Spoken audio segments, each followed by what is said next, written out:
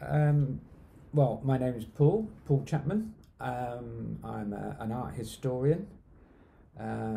Subject is, well, probably the subject would be better described as art and its cultural histories.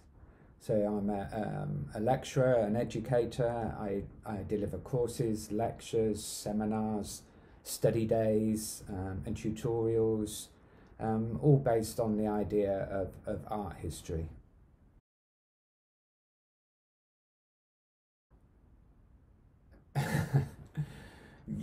Yeah, I know what you mean. Um, but it's not, and it doesn't need to be. Painting is an integral part of, or I should say, art is an integral part of kind of human existence. We love to hear our stories, and we love to tell our stories, and that's what the arts do. One of the many things that the arts do. Paintings can reveal everything about this kind of tangled web of human existence that we all experience. The kind of love and anguish and hate and politics and economics and social politics and love and beauty and war and violence and sex and sexuality, all of these things, the whole width of human ideas and existence and emotions are portrayed in a painting.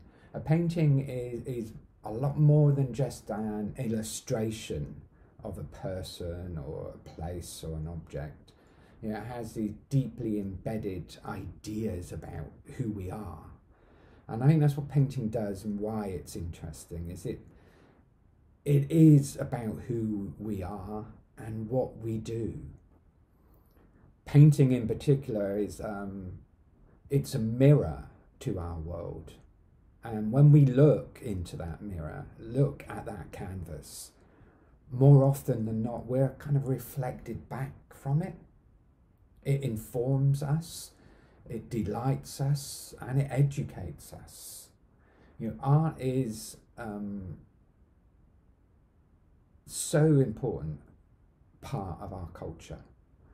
Art tells us everything we need to know.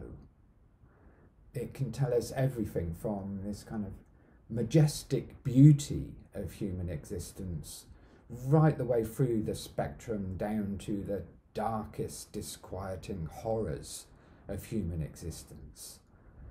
And that one of the reasons why art is not boring.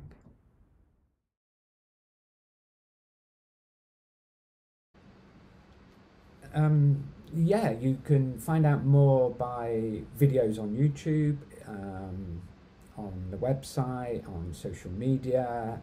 If you're on YouTube, you can go to the About section, and there are links to social media. You can find me on Facebook. Also on the website, that's where all the information really is, so you can find out about the talks and the lectures, where I'm going to be, subjects I kind of deal with, so seminars, lectures, study days, online lectures as well. All the information is there on my website.